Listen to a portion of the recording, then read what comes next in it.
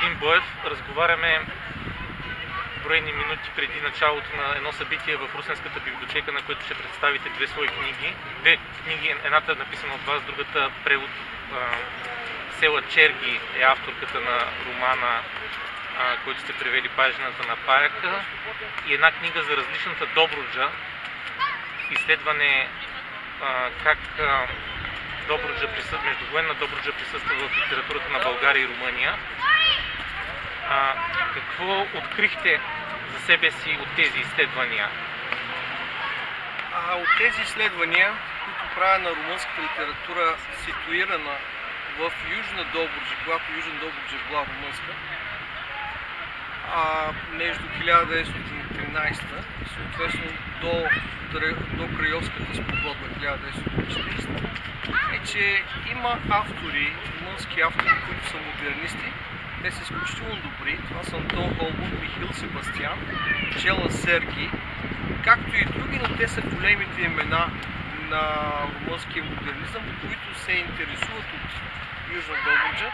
Те прекарват време тук наред с много други румънски автори. Да кажем, ако искаш Жан Барт с Юрополис, или пък ако щете Теодоряно с Лорелай и с имението Медилени. Те също прекарат много време в Балчик, но когато 1928 година кмета тогава прави така едно пожелание към румънската писателска общност да пише за региона, на това откликват хора, които всъщност не са поканени. Това не е отправено конкретно към тях, а именно Cella Serghi, Антон Холбан, Михаил Себастиан, и с своите произведения всъщност те създават една изключителна картина на Южна Добруджа от гледна точка на хора, които прекарват по-малко време в нея, защото, това казвам, те не са от този официален елит, който е на румънския кралски двор, който е получавал безплатни квартири и така нататък. Напротив, Себастиан неколкократно в своя журнал описва как той плаща за съответния си престой в Балчик и е много щастлив, когато може да го направи, макар че естествено наемите, които той плаща в Балчик, са далеч по-ниски от тези, които плаща в Букурещ, където също живее под наем. Но това, което правят тези автори, те създават най-добрите си произведения, съдържащи топоса на Южна Добруджа, когато той е в Румъния, в периода, който споменах. И това те го правят по изумителен, модернистичен начин, като постигат изображение с изключителна точност географска, което е много интересно от гледна точка на нас като документ. Значи местата са изключително ясно и точно изобразени. Как знаем за това? Например, има много художници в Балчик, около 150 на брой, според Хриsto Boev в изследването си за Балчик, където всъщност ние, ако видим техни картини на определени места, като например заведението на Исмаил и други заведения, ние можем да видим как рисунките са всъщност много точно изображение на това, което разказва, например, Cella Serghi, описвайки тези места в своя роман. От тази гледна точка нямаме български автори, които да са направили това по обясними причини, вероятно. Първо, защото български не е бил никакъв официален език, а напротив, той трябвало да се доказва, трябвало е да постига определени права и макар че ги е постигал, всъщност българите по някаква причина не са се чувствали комфортно да пишат, а както знаем, Йовков е написал своите произведения за Добруджа, намирайки се извън нея, а реално ние нямаме силна българска литература, която е създадена в Южна Добруджа в този период. Освен Йовков, отново казвам, той е извън нея. В различната Добруджа прави впечатление, че румънците продължават дори до днес да считат Балчик за сърцевинно място за румънската идентичност, докато за българите, като че ли Добруджа е една периферия и покрайнина. И защо всъщност възниква това и не трябва ли по някакъв начин да се коригира, включително в литературното съзнание на българите? Това е много добре казано. Първо, така аз в това мое изследване посочвам източници, които очертават и в румънския парламент дебатите, които са били относно разширяването на Румъния на юг. Те са искали да постигнат една по-значителна южна граница, която да обхваща по-голям излъз към Черно море. Балчик всъщност много ги изненадва. Те си нямат и понятие от Балчик, всъщност преди да дойдат там. Това е много ясно документирано и в впечатленията на Реджина Мария, която от първата си среща с Балчик остава без каквито да са кой знае какви впечатления. Тя пише точно един параграф за него и го нарича Турско градче. Между другото, параграфът е много живописен, той го има в нейната книга, която се казва Моята страна. В тази книга го има, а тя отделя тогава, при това свое първо посещение на Нос Калиакра, точно 2 параграфа. Нос Калиакра впечатлява много повече. Но откривайки Балчик като едно изключително живописно ориенталско място, така да се каже, на румънците, разширявайки се на юг по този начин и постигайки определени имперски стремежи, те всъщност се добиват с едно много различно място от всичко останало в Румъния. Значи няма нищо в Румъния, което да прилича на Балчик, а тук би трябвало да кажем, че няма нищо и в България, което да прилича на Балчик. Ако го погледнем така. Балчик се остава един много различен град и в рамките на България, и в рамките на Румъния. Практически за Румъния Балчик се остава южна граница, когато той е в Румъния и всички, които отиват там, отиват да видят това много заближително място, което започва да се рисува толкова много. Най-напред имаме, пак казах, тези 150 художници, които го рисуват, особено рисуват татарската махала, сегашната циганска така наречена, с което Румъния се опитва да покаже на тези художници, опитват да покажат на Румъния, че всъщност това място е много екзотично, то се заслужава да се види. Тук имаме сега едни татари, супер живописни, каквито не можем да видим точно никъде другаде в самата Румъния. Защо тези хора не са правили такова впечатление на самите българи, вече друг въпрос, но румънските художници не се интересуват толкова много от вълните на Балчик. Се интересуват по-скоро от хълмовете, от пейзажите и от татарската махала, значи художника, който се казва Изер.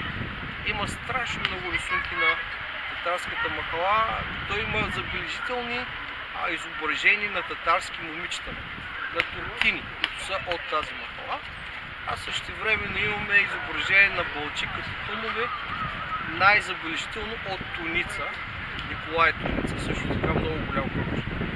Ако прескочим малко напред във времето, т.е. до днешни дни, доколкото знам, от Добрич до София в един момент беше спрян влака и въобще връзките от Добрич до София и до страната не са никак добри.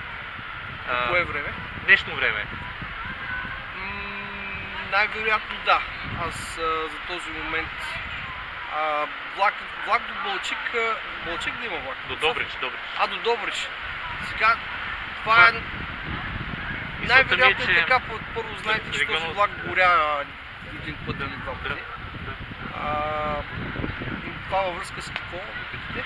Във връзка с това, нужно ли е едно усилие България да припознае този регион днес, да не го счита за периферен? Да, защото да разгледаме отново как се отнася Румъния с него. Значи Cella Serghi в своя роман Паяждането на паяка посочва един герой, който всъщност пристига в Балчик, правейки следното забележително пътуване. Значи той се качва с самолет от Париж в 8:30, пристига в Букурещ в 10 или 10:30, се умява да се остави чантите дори вкъщи и да се вземе други, както и да каже, на своите родители, че евентуално може би няма да се върне на обяд, това не е сигурно, след което хваща самолет в 11, мисля 11 часа и пристига в Балчик 12:00. По това положение той казва, че ще има време да изпрати и телеграма на своите родители да ни го чакат точно за обяда. Значи това като към дата, да кажем 20-те на миналия век, звучи изумително. Сега, особено в тази пандемия, си представете да се случи поне едно от всички тези неща, аз лично не мога. Нали? Освен, нали, че можем да звъним по GSM и да кажем, че няма да дойдем за обяд. Но повече от това няма да свършим. Тези полети просто няма да се случат. Да не говорим, че има директен влак тогава между Констанца и Вазарчик, т.е. Има кораби, които пътуват редовно от Констанца за Балчик. Т.е. хората, намиращи се в Балчик, румънци и българи, които да са могли да имат така много активен транспорт в останалата част на Румъния, но тук има едно но, не трябва да забравяме, че Балчик си остава все пак не съвсем развит по време на румънското управление и затова свидетелстват самите писатели. Един от тях, Камил Петреско, който е всъщност така интимен приятел на Cella Serghi, друг известен румънски класик, многократно се оплаква, че в Балчик не може да се намери един чист ресторант. Не може да се намери една чиста лъжица, с която да го сервира. И той казва, това може би е част от ориенталския облик на мястото, но не би се нарушил толкова много този облик, ако имаше все пак поне един свестен, хубав ресторант, където да седне човек. Но Себастиан, например, пък за разлика от него, въобще не му прави това такова впечатление. Той се интересува само от вила Парушев, която се намира на брега на морето, от описанията на това море, от усещането да бъде там и от любимото за Себастиан Екрене. Едва ли някой споменал Кранево толкова много в литературата, колкото Себастиан. Но естествено по това време той е Екрене и Себастиан е удивен от следния факт, както казва той, както са морските вълни и плажа, изведнъж гора. Гората на Кранево, не знам дали я познавате. Така, където Себастиан влиза в гората, губи се в гората, разхожда се в нея, след това отива на плажа, тича по плажа гол, може би, защото няма много хора, освен неговите познати, които нямат против да го виждат така. Във всеки случай той се чувства, този изключителен румънски автор, Михаил Себастиан, се чувства изключително в Балчик и Кранево. Българите някакси не могат много да се почувстват така. Според мен. Правите едно мащабно сравнение как българи и румънци се възприемат едни и други през литературата и какви са изводите тогава, до каква степен се припокриват с днешните реалности? Доста се припокриват, колкото и да е странно. От една страна имаме едно много положително отношение на Cella Serghi към всичко българско, защото тя е наполовина българка, чрез баща си. Значи имаме много силни моменти в романа Паженето на Пайка, където нейният баща реагира против това, че ще трябва да убива всъщност своите племеници. Един от тези племеници той среща, който между другото от Rousse по време на тяхното пътуване, т.е. те срещат във влака. От една страна имаме това положително отношение на малката разказвачка в романа Паженето на Пайка. След което обаче трябва да се каже, че когато тя се озовава в Балчик, по-скоро българите стават напълно безразлични по някаква причина, а може би тя е, че тя среща любовта на живота си, Алекс Добреско. Така че тя не може много да ги види българите тогава и тя успява да види, както и другите румънски автори, по-скоро татарите. Те правят изключително голямо впечатление и имаме отново заближителни описания на татарската махала. От друга страна, като разгледаме други румънски автори, например Антон Холопан с неговото изображение на Каварна и Балчик, ще видим, че той няма твърде добро отношение към българите, с което той не се различава от повечето румънски автори от периода, т.е. отношението му общо взето е презрително по първи лъжи, защото българите, които се появяват в романа Йоана, всъщност са лекари най-вече, които така свършат работата точно както лекарите от Пинокио, т.е. събират се и трябва да се произнесат, да сложат диагноза на едно болно момиче и всички са на общо различни мнения. Между другото, Холбън ни пропуска да отбележи, че румънските лекари не са по никакъв начин по-добри от българските, но неговите възражения са към българските. За румънските той такива няма. Пак казвам, очевидно, чисто и просто реакция на самия румънски писател към българската общност, доколкото е вижда. Тук трябва да кажем, че това презрително отношение като цяло е свързано и с факта, че българите като цяло отново отсъстват като етнос, бих казал.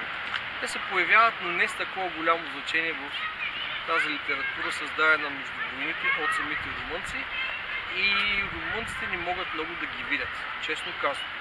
Те виждат първо турците, които са лодкари, татарите, които също може да са лодкари. Те са екзотични, освен това те говорят малко румънски. По същото това време Балчик има частно българско училище, самите българи нямат голямо желание да ходят на румънско училище децата им, те ги пращат на частно българско училище и българите като цяло не научават живеещите в Южна Добруджа. За този период те не успяват да научат румънски добре, просто защото не искат. Тук имаме едно такова забележително прозрение, бих казал, в романа на Емануил Бухуца Божията майка от морето, където имаме един герой, който се казва господин Радев. Господин Радев разбираме, че не иска да научи румънски, защото той е убеден, че румънците няма да са задълго тук, така че това му е съвършено излишно. Така го описва Бухуца и колкото и да е странно, е абсолютно прав. Макар че самия Бухуца не мисля, че аз поне съм чел и други негови произведения, никъде той не изразява убеждението, че румънците ще бъдат за кратко в Южна Добруджа. Напротив, той е убеден, че румънците ще оставят своята златна среда, така да се каже, в Южна Добруджа. Значи от една страна имаме като цяло, бих казал, презрително отношение, надменност определено. Така, с изключение на Cella Serghi, много голямо изключение. И с изключение дори на Емануил Бухуца, който изпълнява особена така културна дейност на медиатор между България и Румъния. Дора Габе го споменава в едно отворено писмо до него и така нататък. Тоест те са се познавали, понеже двамата са членове на така наречения пен клуб. Ако се върнем към обратното нещо, как румънците присъстват в българската литература по това време, трябва да се сетим за Йовков и неговите изображения на селени, които се намират на границата, на румънски войски, които влизат, които извършват безчинства. Йовков общо взето вижда нещата в един първобитен план на чужд свой, на опозиции като цяло, на приятел и враг, и румънците винаги се оказват в лошата страна. Никога и абсолютно никога в разкази на Йовков нямаме румънец, който е приятел на българите. За Муканина, това е селянин от румънски произход, да кажем, както Мукани са наричани тези румънски селени, които са занимавали с пасене на животни, но той почти не говори и това, което прави, че праща тези, които го питат за бялата лястовица на зелен хайвер, разбира се. Естествено не да им направи нещо лошо, а за да им даде надежда. Но въпреки това, ние не можем да видим ясна, точна, положителна позиция на Йовков към самите румънци в никакъв случай. не бих казал, относно на румънците към българите по това време. Такова нещо няма в самата литература, с изключение на Cella Serghi, единствено, кога става въпрос за Южна Добруджа, но затова пък списанията и вестниците, които започват да излизат и в Балчик, и в Южна Добруджа през 30-те вече, между 30-те и 40-те, се опитват да постигнат едно приобщаване на българския етнос към румънската държава, но това приобщаване никак не върви сполучливо. Българи и румънци също воюват през този период, в началото на периода. И има военни разкази, които изследвате. Там забелязвате много интересни паралели между Йовков и Топârceanu в техните описания. Може ли да разкажете малко повече за това? Джорджи Топârceanu е интересен румънски автор-модернист, който всъщност е известен в Румъния най-вече със своите балади. Но той има 3 тома военна проза, като 2016. Един от тези томове беше преиздаден от Хуманитас, иначе те са писани 1918, когато всъщност приключва Първата световна война. В това положение Topârceanu ни дава изключителна информация за как са изглеждали нещата точно по време на Тутраканската епопея, наречена от страна на българите, битката за Тутракан, където той всъщност е сержант и всъщност описва как той плува Дунава на 2 пъти, един път опитвайки се да се спаси към румънския бряг, където всъщност където стрелят по него самите румънци, така че той се понуждава да се върне обратно.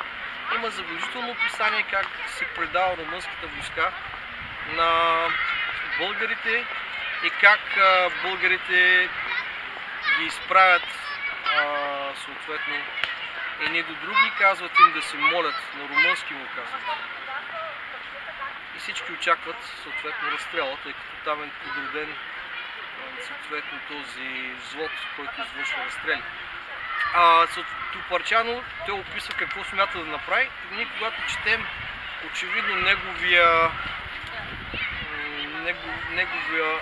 тези спомени, тези военни спомени, ние знаем, че той не е бил разстрелян, иначе няма как да ги напише, но самата сцена е изумителна, когато те описва как птиците пеят, как обминават секундите и как самият той очаква всеки момент да оттекне стрелбата от българите и как той смята да се хвърли, все едно е умрял, като изчислява, че има 1 на 1000 шанс да не бъде застрелян допълнително, после да се опита отново да избяга.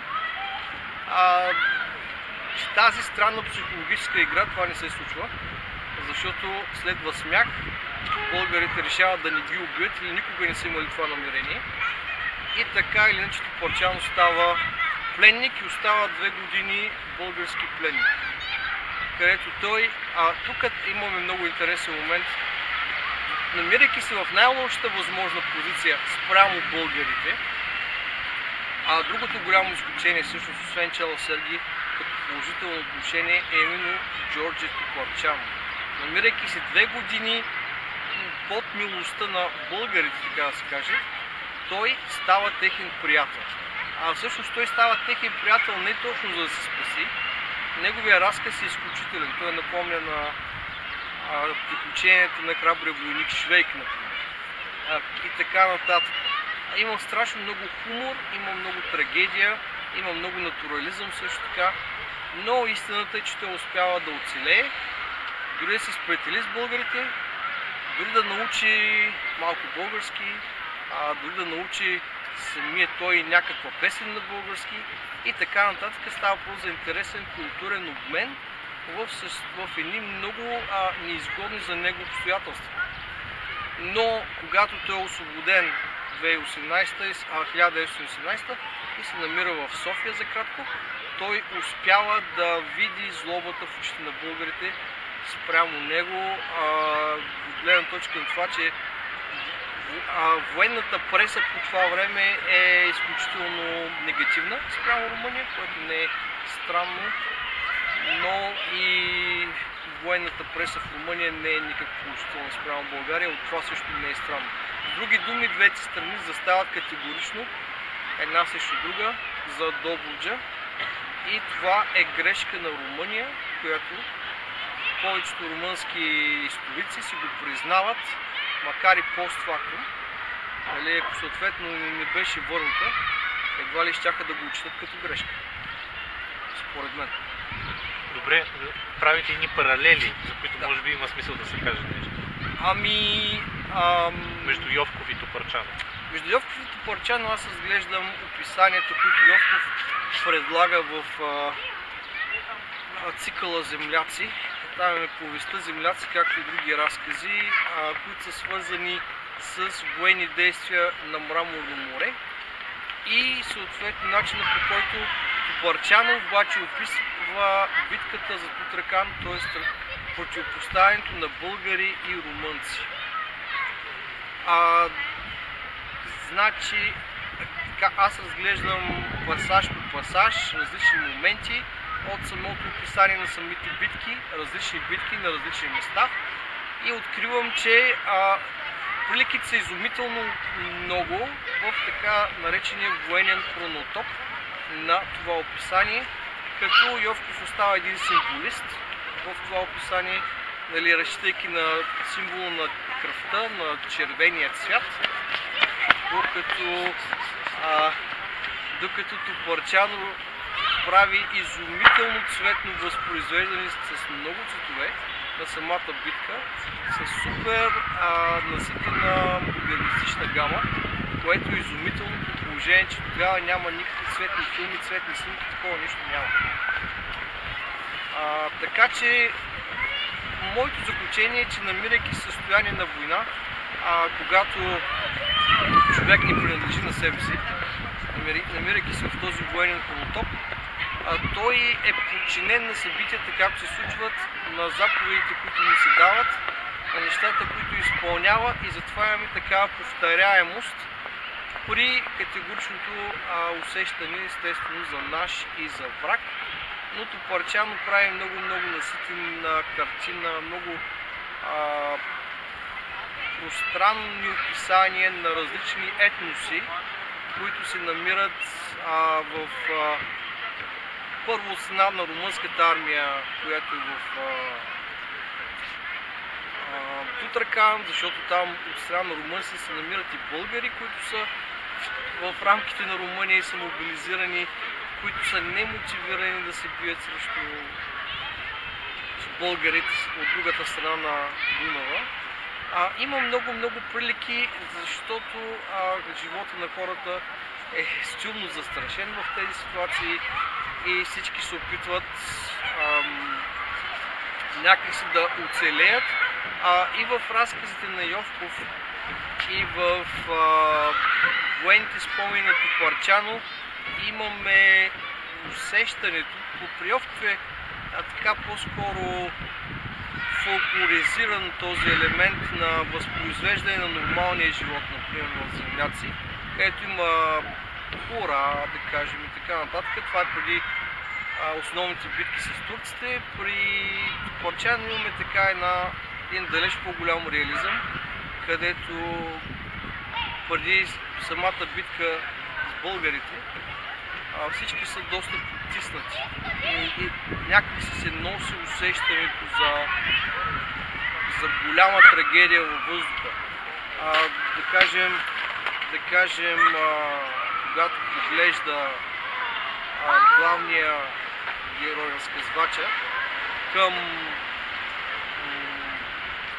към България на юг, всъщност той вижда един огромен надвисан облак, който идва от България. А на другия ден започва тази фатална за Румъния битка. Вашето изследване е интересно с това, че е българо-румънско. Има гледни точки от България и от Румъния и се разглеждат съвкупността по някакъв начин на двата народа.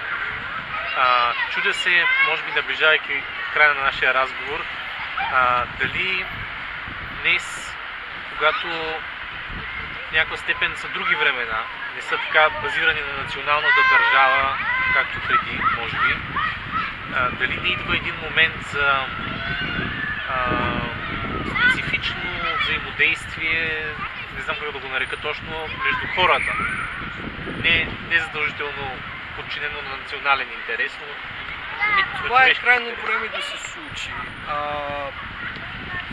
Yordan, например, това е известен румънски писател, журналист също така, той многократно казва, че Румъния греши спрямо България в факта, че трябва да види заслугата на българите, които той нарича по-скоро строителите на Балканите, буржуазията на Балканите. Говорейки за това, че българите участват в строежа на определени градове в Румъния, те имат, така да се каже, ноу-хау как да го направят това.